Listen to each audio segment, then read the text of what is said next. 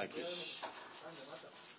Prime Minister, thank you very, very much. Thank you for hosting us today. Thank you for the very good and lengthy conversation. I'm looking forward also to spending some more time with some of our colleagues, with Foreign Minister Ashkenazi, Defense Minister Gantz, as well later with President Abbas and other Palestinian leaders. President Biden asked me to come here today really for four reasons.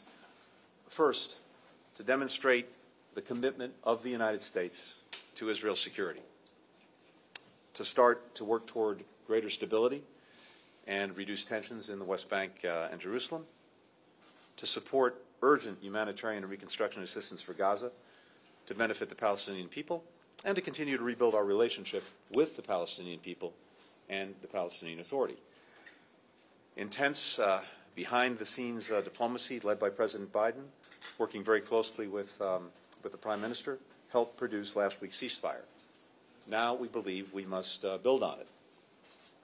That starts with the recognition that losses on both sides were profound.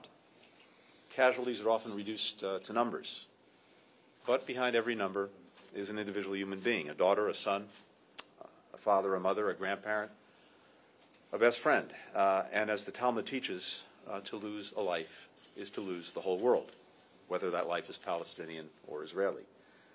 I underscored to the Prime Minister something that President Biden made crystal clear throughout the violence. The United States fully supports Israel's right to defend itself against attacks, such as the thousands of rockets fired by Hamas indiscriminately against Israeli civilians. For the President, I think, as many of you know, this commitment is personal. It runs deep. He's been one of Israel's most steadfast supporters for the last 50 years, having worked closely with every prime minister, starting with Golda Meir and now with Prime Minister Netanyahu. As the Prime Minister mentioned, we had a detailed discussion about Israel's security needs, including replenishing Iron Dome. We'll continue to strengthen all aspects of our long-standing partnership.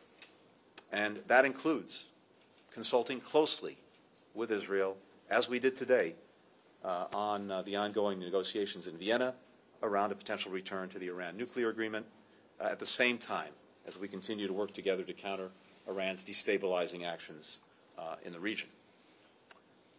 We know that to prevent a return to violence, we have to use the space created to address a larger set of underlying issues and challenges. And that begins with tackling the grave humanitarian situation in Gaza and starting to rebuild. The United States will work to rally international support around that effort while also making our own significant contributions, including some that I'll announce later today. We'll work with our partners closely with all to ensure that Hamas does not benefit from the reconstruction assistance.